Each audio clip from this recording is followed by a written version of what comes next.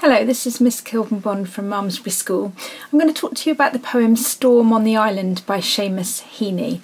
And the purpose for doing this video is to try and help you understand, first of all, just what the poem's about, the key events and the key theme in the poem Storm on the Island. That's assessment objective 1. And then you'll know by now that to be really successful in your GCSE exam, you also need to be able to analyse the effect of the poet's choice of language, form and structure, so how the poem is organised, how language is used, for assessment objective 2. And then finally to explore how the context, so the history behind the poem, what we know about the poet, how that might suggest alternative interpretations of the poem, how we might perhaps read this poem once, and then when we learn a little bit more about Seamus Heaney, then maybe it will make us see something a little bit different, and that hopefully will all become clear by the end of the video. Before we move on, can you just please check now that you have got a copy of the poem in front of you, so your anthology, a pencil, highlighter, something so you can make notes, because rather than me writing and filming myself annotating the poem, I think it's much better that you listen and make your own annotations, because that forces you to do that in your own words, and that will mean much more to you when you come to revise. So before we get into the poem, I'm actually going to play you a bit of a sound clip now, because sound in this poem is incredibly important and features all the way through it. So I just want you to have a little listen to this sound clip and try and pick out what it is you can hear is happening, and that will help us when we get to talk about the poem in a minute.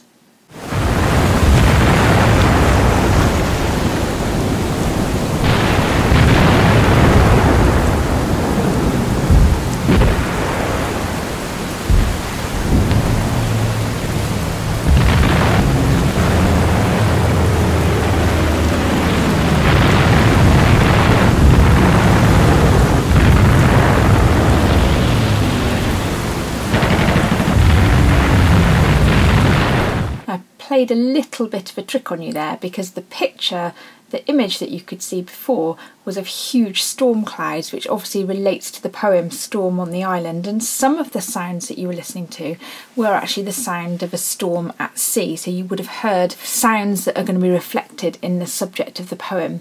But mixed up with that sound, you also would have heard the sound of an air bombardment, so of aeroplanes bombing a place beneath them, and that was very deliberately done, because in this poem one of the things that Heaney does is that he uses a lot of language that's to do with the military, that's to do with a bombardment, so aeroplanes dropping shells, bombs on the land below them, to describe what this storm is like when it hits the island.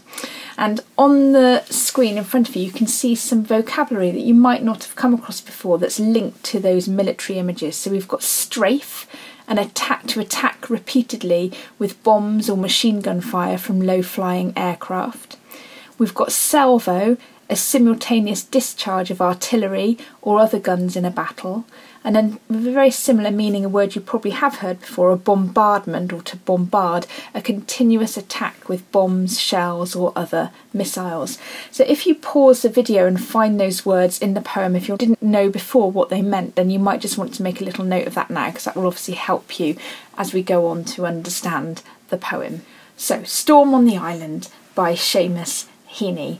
We're about to read a monologue. So a monologue is a poem that comes across like it's a speech, like it's a single character who's talking their thoughts aloud to us, and there are other poems in the anthology that use a similar technique. You'll notice in the bottom screen, the bottom left-hand corner, there's that little book saying literary terms. So as we go through the poem, if I think I'm using any terminology that you might not be familiar with, and you might want to challenge yourself to learn some of this literary terminology, then I've explained it using that little book with the definition next to it. And obviously there's plenty available online or in revision books to help you understand any of those terms more. Just a reminder though, the exam is not an opportunity to show off how many terms you've learned. It's much more important that you show an understanding of the poem. If you know any of the terminology, then that can help, but it's certainly not the most important thing. So we're going to start with listening to a reading of the poem. This isn't the voice of Seamus Heaney, but it is the voice of an Irish actor, and Seamus Heaney, as a poet from Northern Ireland, would have sounded very similar. So if we just listen to this, and then once the reading is over, I'd like you to pause the video and then read the poem yourself at least twice, because that's really going to help the words sink in and you'll start to understand it a lot more. Whereas if we rush straight into me talking about it, you're less likely to feel like you're keeping up. So listen to it once and then read it a couple of times for yourself. We are prepared. We build our houses squat, sink walls in rock and roof them with good slate. This wizened earth has never troubled us. With hay, so as you see, there are no stacks or stooks that can be lost. Nor are there trees which might prove company when it blows full blast. You know what I mean.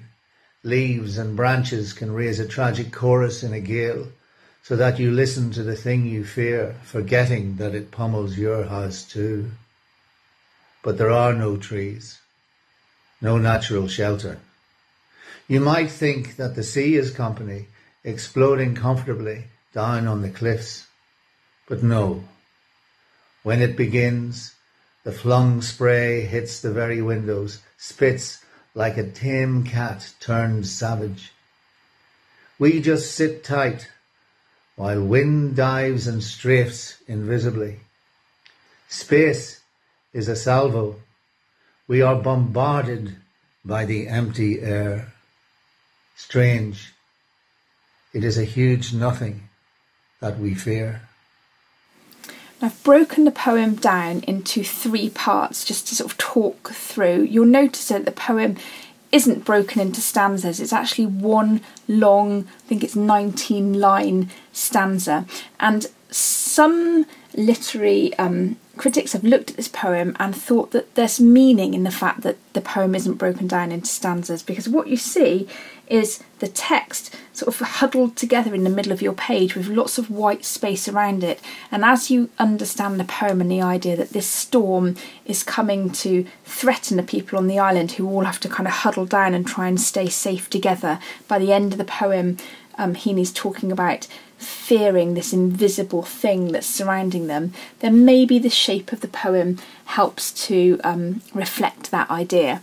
It's a poem that's written in blank verse, so that means even though it has got a sort of rhythm that's established through the metric of the poem, so the way that syllables work, it doesn't rhyme, and it reflects the way that we speak, which again reinforces this idea that the poem is a monologue. So if we look at the very beginning, we are prepared are our first 3 words before we get to that colon. And it's a very confident start. So we've got this first person plural pronoun here, we, and immediately this speaker who's talking to us sounds like he's representing a group, a spokesperson if you like, who's talking about everybody who lives on the island presumably, and saying that collectively this is what they have done as islanders. We are prepared. There's a very confident start in that this narrator sounds really confident that they are ready for this storm. By the end of the poem, that confidence will have been destroyed, and that's something that's important to the structure of the poem. So we are prepared, an immediately confident start, but it also gives us a sense that there's an ongoing conflict between humans and nature in this poem, and these islanders have had to learn how to survive against it. So we are prepared, we know what might come, and we've done things to prepare for that. We build our houses squat, sink walls in rock and roof them with good slate. So I'd just like to talk to you about the word consonants here. So it's a bit like alliteration. So you can see you've got alliteration there in rock and roof, with squat and slate and sink. So I'm sure alliteration is something you've heard a lot about before. Now anything like this, any pattern like alliteration, helps build the sound of the poem. And what's happening in this beginning of this poem is that Heaney's trying to create a sound that reinforces this very confident tone that the speaker's got, the idea that these islanders have done everything they can to be solid, and the sound of the poem's quite solid too. Now the consonants is this similarly to alliteration, is this technique where you repeat similar sounding consonants, not necessarily at the beginning of words. So for example, we've got the rock and the sink both ending with the K, and we've got the build and the good both ending with the D. We've got the prepared, which also ends with the D, and then of course prepared in itself has got that double P. So we've got quite a few sounds in this poem that set up this idea that this is a really confident tone at the start. It's a celebration of human resourcefulness, that humans have done everything they can to survive, to prepare for what nature might be about to throw at them. This wizened earth has never troubled us with hay, so as you can see, there are no stacks or stooks that can be lost. Now you could say this is a little bit ironic here, because most people would think that to be able to grow crops and have stacks and stooks of hay would be a good thing, but what Heaney's saying, that this island is so sort of desolate that it cannot even support growing this kind of crop. So we've got the stooks, which is a group of sheaves that stand up to dry in a field, and then the stacks meaning haystacks. So we've got a really rural setting here for this poem, and Heaney wrote about rural settings, farmland, nature, an awful lot, particularly in the collection that this poem comes from. I'd also like to point out the direct address here. So as you see, now as soon as Heaney introduces that word you, he's talking to us, the reader. He's involving us in this situation, and it's still part of this conversational feel, but it also brings the reader in to be waiting alongside the islanders to see what's going to happen next. And as the poem gets a little bit more frightening, then we as the reader have already been pulled into that rising tension. Okay, let's move on. Nor are there trees which might prove company when it blows full blast. You know what I mean. So lots of the things at this part of the poem, Heaney's actually telling us what isn't there on the island rather than what is. So there are no trees on this island. So because the island's presumably battered by the wind so often, trees don't really thrive there. So what Heaney then says about the trees is they might prove company when it blows full blast. You know what I mean. Leaves and branches can raise a tragic chorus in a gale, so that you listen to the thing you fear, forgetting that it pummels your house too. So at this point in the poem, it's almost like he's imagining that if the island did have trees on it, then when this storm hits, the trees might actually provide some company. It would be less lonely, less isolating, because what would happen is as that wind was blowing full blast, then it would become like a noise that he compares to raising a tragic chorus in a gale. Now, what he's referring to when he talks about a tragic chorus is a link back to, like singing, we hear the idea of a chorus, but in a Greek tragedy, so going back through literature a very long time, a Greek chorus their job in a play was to explain the events of the play, to kind of make it clear to the audience what was about to happen and what it would mean. So it's quite an interesting image, because this sort of metaphorical personification of what the trees would be able to do is, if there were trees on the island, maybe they would help make sense of things, maybe they would help the islanders understand what was happening, because he's saying that if the trees were there, you could listen to that and it almost forget that actually that wind is going to pummel your house too. Now, pummeling, a very violent word there, pummeling meaning kind of repeatedly punching.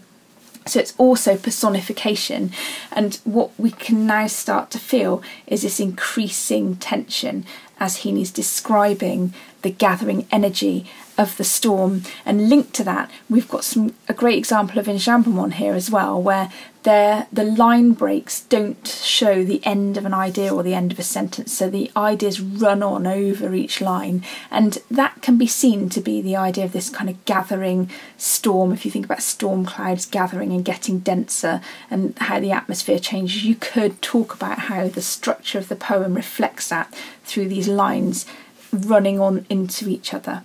So, but there are no trees, no natural shelter. So we've talked about, there's lots of negative language here about what there isn't. you might think that the sea is company, exploding comfortably down on the cliffs. But no, when it begins, the flung spray hits the very windows, spits like a tame cat turned savage. Now, you could talk about this being a little bit of a shift now in the direction of the poem and what's actually happening. So we've got this emphasising the negative, the lack of no natural shelter. There's a bit more of alliteration there, isn't there? We've got also repetition, no trees, no natural shelter. So everything's about emphasising what there isn't on this island. We've got the direct address again, so constantly bringing us as the reader into this scenario. You might think that the sea is company. So Heaney's kind of double guessing what we might think would make this situation easier to cope with, and then Heaney basically explains how no, that's not the case. So we might think that the sound of the sea would also be company. Now hopefully you've noticed that that word company has already come up before. So it came up when he was talking about the wind blowing full blast earlier in the poem, which might prove company when it blows full blast. Now he's saying that the sea might be company, and it's not an accident that he's used the word company twice. That repetition is emphasising the loneliness of this setting, that there is no company, that nature hasn't provided anything to support these humans on this island, that they are absolutely isolated and vulnerable against the storm that's coming their way. So you might think that the sea is company, exploding comfortably down on the cliffs, but no. So those two monosyllabic, just one syllable words, but no, definitely blows that idea out the water, if you like, and makes it clear to us as a reader that when this storm starts, there is absolutely no release and no comfort. Exploding comfortably is an example of an oxymoron. So exploding and comfortably are two words that seem quite strangely put together. An explosion, if I'd ask you to write down all the words you think of when you hear that word explosion, I don't think anyone would have written down comfortable. They usually would be seen as quite opposite things. What on earth could be comfortable about an explosion? So it's a very deliberately used image here that shows how nature is very comfortable. The sea exploding comfortably down on the cliffs, this storm exploding comfortably, is in its element, whereas for us as humans it doesn't seem like a particularly comfortable experience at all. So when it begins, and this is a storm, the flung spray hits the very windows. So now the storm has arrived and is actually sort of attacking, if you like, where people are living, their home, which usually feels like a safe, kind of precious place to be. But now the storm is spitting on those windows like a tame cat turned savage. So we've got some sibilants there with the spit and the savage, and if you listen to sort of spit savage, you can hear a very clever use of sibilants to represent that kind of spitting sound of the water on the windows. But we've also got this really interesting simile, so comparing the water hitting the windows to spitting like a tame cat is taking something very familiar, a cat, somebody's pet, something that people see as pretty harmless, but spitting like a tame cat turned savage, a cat that was once safe and suddenly has become something that's a threat, that's dangerous, that's angry. Just like nature, a beautiful calm thing, suddenly this storm has turned on us as humans, and that's one of the important ideas in the poem. And we've got more enjambment here as well, this building momentum of the storm. There's no security, there's no safe structure in this poem. The storm and the way the poem works are reflecting this idea that nothing is predictable, that things are happening and happening in a frightening way. So we get to the end of the poem now. We just sit tight. So remember, we talked about at the beginning of the poem, the idea that we're collectively with the islanders in this experience. We just sit tight while wind dives and strafes invisibly. Now you remember at the beginning I gave you some of this vocabulary linking it to the military, and we've got this attack attacking idea, that the wind is like it's attacking with bullets, but it's doing so invisibly. And that's one of the things about the storm that Heaney at the end of the poem is reflecting on, make it so terrifying that you cannot see this thing that is so dangerous. It's invisible. Space is a salvo. So again, salvo, that firing of several guns and weapons, and we've got that sibilance there. Space is a salvo. We are bombarded with the empty air. So what Heaney's doing here is reminding us and making it really clear that this storm is as threatening and violent as being under attack from bombs and shells and bullets, but there's nothing to see. The storm is empty, it's invisible, and that's what makes it so terrifying, what makes it so fascinating and amazing, if you like.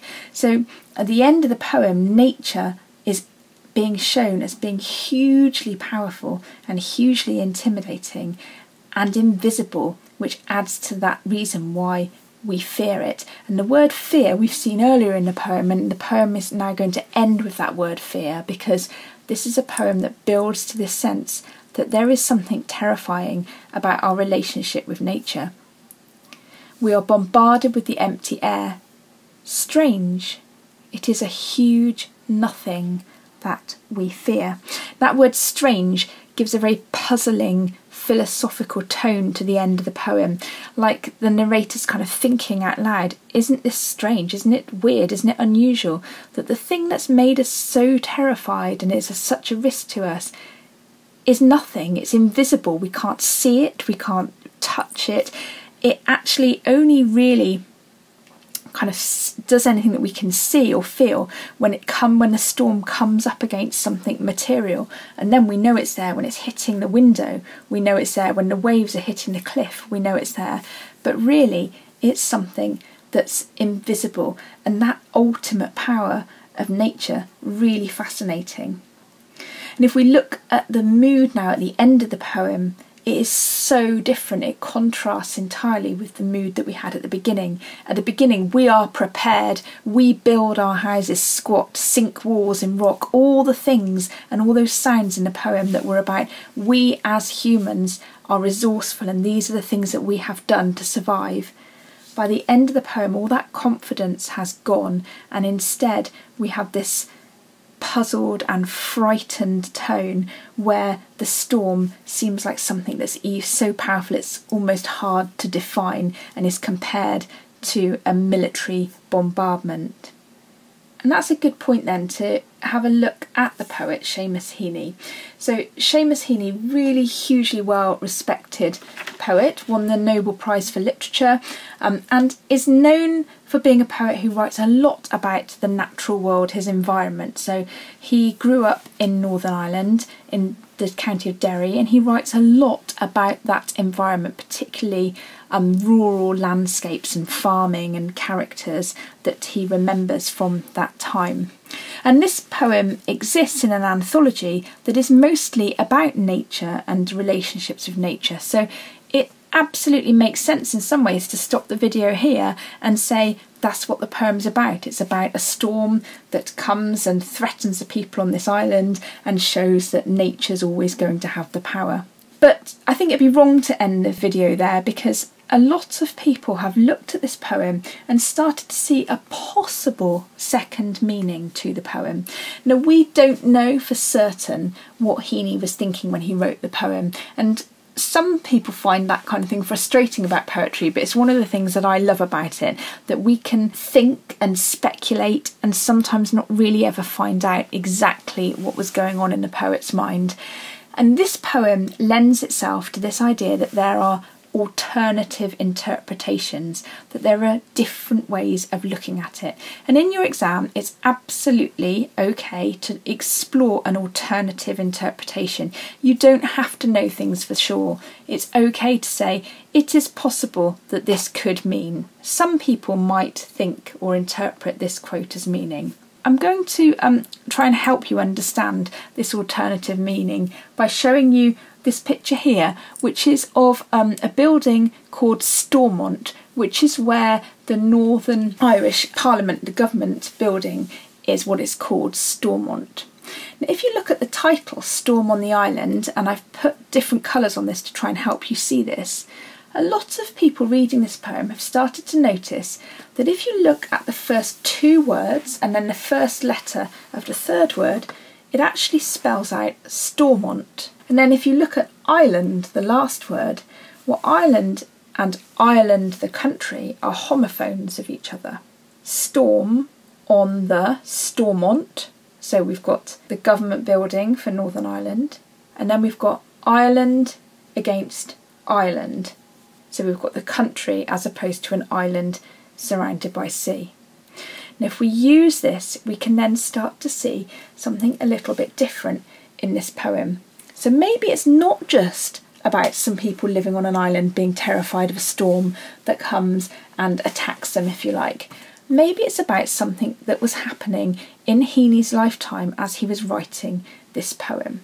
So I've already mentioned that he grew up in County Derry in Northern Ireland, and I'm sure a lot of you are already thinking that anyone who was growing up in the time that he was alive, so he wrote this poem in the 1960s in Northern Ireland, would have been absolutely aware of the political tensions at the time, because the history of Ireland is very checkered by conflict. For hundreds of years there's been conflict in Ireland. Now Northern Ireland is part of the United Kingdom, and as the 60s was developing, there was increasing tension between two groups of people, if you like, who lived in Northern Ireland.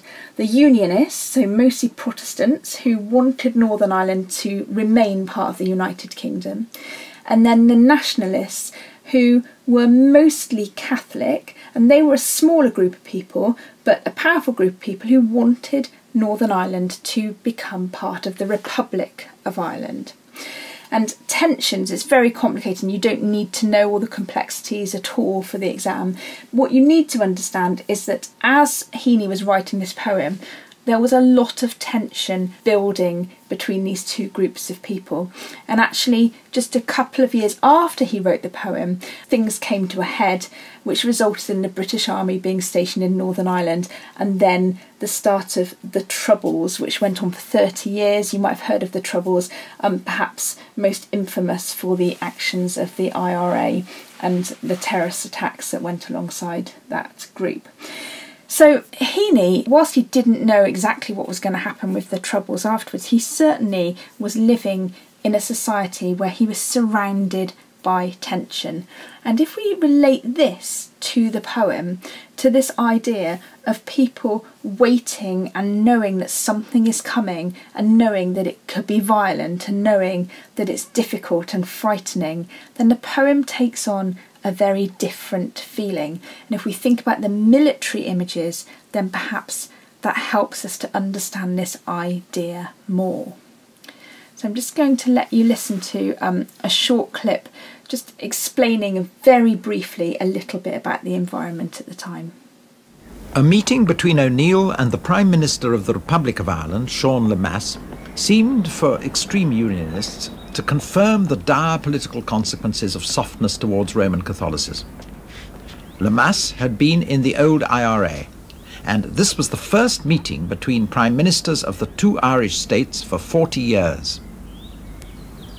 How politically dangerous was it for O'Neill to try and change the climate of Unionist thinking after 40 years?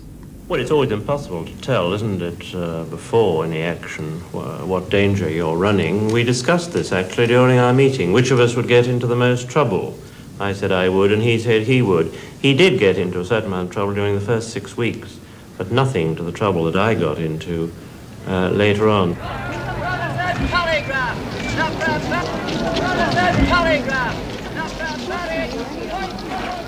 O'Neill's attempt to soften the bigoted face of Ulster Unionism met an onslaught from the Reverend Ian Paisley, who saw any gesture of friendship towards the Catholic community in Ireland as a potential threat to the security of the state. Captain O'Neill recently said that the south of Ireland was a very beautiful young lady, and that he was very glad to talk to her over the hedge. Of course, Captain O'Neill's a married man, and he shouldn't be talking over the hedge to any young ladies. But I want to say this evening that we don't look upon the south of Ireland as a beautiful young lady. We look upon the south of Ireland as the refuge for the murderers of policemen and law enforcement officers and Protestants who will not bow the knee to the Romish Bill. A third of the population of the North looked on the south of Ireland as their motherland. And when in the mid-1960s a grouping of old nationalist leaders and new young radically minded people formed a civil rights association to end discrimination in jobs and housing, this movement began to take on a nationalist, though non-violent, tinge. A civil rights march was planned for Derry on October the 5th, 1968, but banned by Stormont. Any person who wishes to parade or hold a meeting is quite at liberty to do so, provided he holds it other than in an area specified in the order made by the minister. We are the people of Derry and we intend marching in our city. Derry, yes. We welcome you, sir.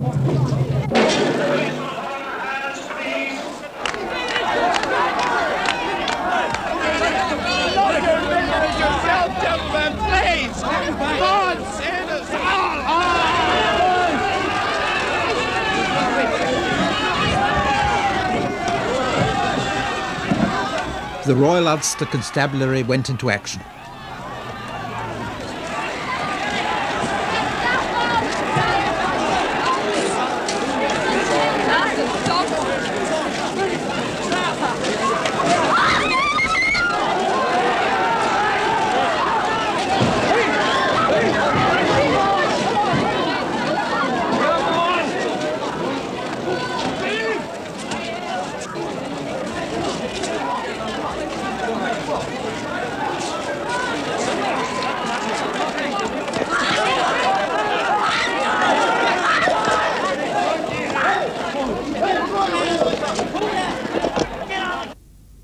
After this, Northern Ireland would never be the same again.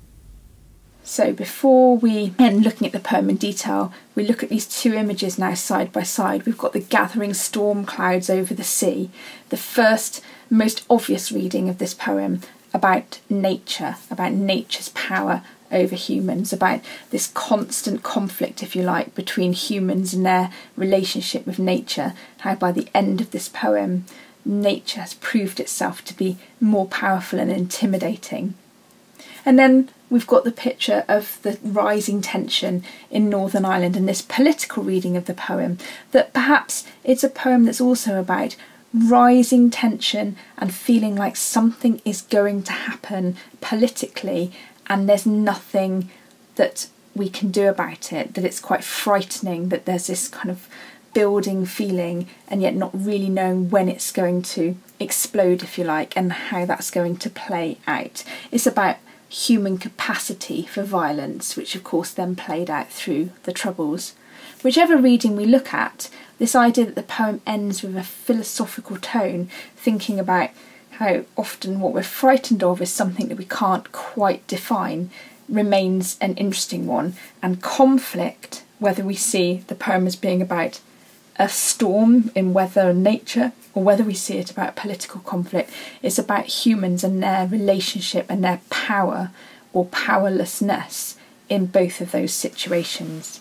So I really hope that helps you feel that you understand the poem a little bit more.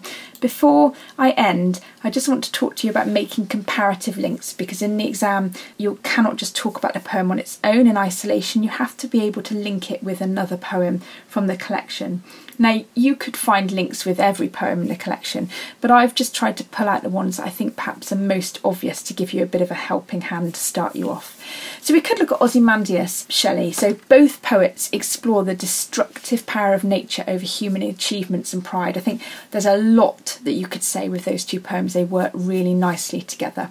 We've got Prelude, so the Wordsworth poem. In both poems, the narrator's exploring this sort of moment in their life where they learn and accept humans and their fragile place in a much bigger, more powerful natural world. So again, lots of interesting comparisons there. Now, in My Last Duchess by Browning, we've got two dramatic monologues, very different in tone, but what both do is as the poem progresses, it becomes perhaps more obvious what that tone is meant to be. So the mocking tone of Browning, which is then attacking the way that society treat women and how the way that humans treat, trying to control and abuse the power they've got. And then we've got this idea in Storm of the Island that the confidence at the beginning and then having to accept that actually some things are more powerful than you will ever be. Could be quite an interesting comparison, I think. We've got Exposure by Owen. In both poems, again, we've got this relationship between humans and nature. Both potentially have got a political message too about being powerless. We've got the soldiers in Owen who are powerless to the weather, but also this idea that nothing changes, that they're exposed, they don't have any control over what's happening, they're just following orders. Then in Bayonet Charge, Hughes, we've got that moment of the soldier doing the bayonet charge where fear means that he kind of drops pride and power and everything that he'd been taught to believe in that moment. Just like in this poem, Storm on the Island, we've got the absolute sort of terrifying fear of something you can't see. So there's an interesting comparison there. Remains by Armitage, we've got the two poems using a conversational tone. They're both exploring psychology in a way, the feeling of being powerless to fear, to trauma.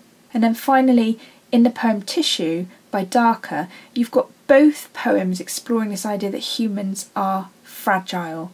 And if we use the political analogy about the Troubles and Storm on the Island, you could also then talk about both poems using extended metaphor as a technique. So hopefully at this point you're able to talk or write about the key events and the key theme in the poem. You should be able to pick out some of those techniques that we've talked about in terms of the language, but also the form and structure of the poem, and think about how that impacts on meaning. There's no point in talking about those things unless you can relate it to how it changes the meaning.